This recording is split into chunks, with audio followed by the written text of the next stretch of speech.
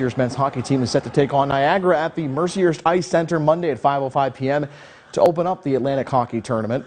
In 4 regular season meetings, the Lakers have gone 2-0-1 against Niagara. They tied 3-3 and 1-7-4 back in mid-December in a home-and-home series before winning 1-0 on February 19th and falling 2-1 the following day.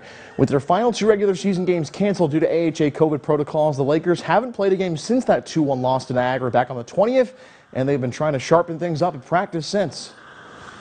Monday's going to be a huge test for us with Niagara, a really good team, and we've played them 4 times.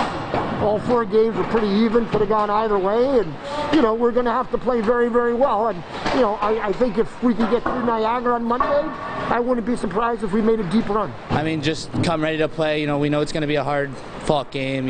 Every game we've played against Niagara this year has been closely contested, and we know whatever team comes ready to play is going to be the one that comes out on top. Just being focused and dialed in, and just being ready to go every day. I mean, it could be one and done, so obviously we don't want our season to end, and we're going to do whatever we can to not allow that to happen. Mercyhurst and Niagara dropping the puck at home at the Mercyhurst Ice Center to open the AHA tournament on Monday at 5:05 p.m. To the NHL Penguins.